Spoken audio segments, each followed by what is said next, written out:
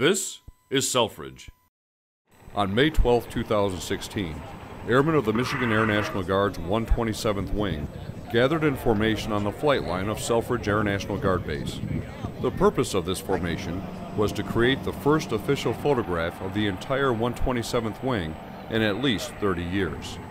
With the backdrop of the historic base operations building at Selfridge, a pair of KC-135 Stratotankers, and an A-10 Thunderbolt II flown by the wing, the formation was photographed from several vantage points on the ground and from the air, thanks to an assist from the Coast Guard Air Station Detroit, which is also located at Selfridge.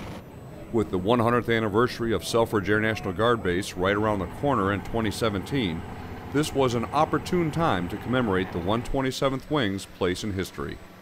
For the 127th Wing, I'm Tech Sergeant Dan Heaton.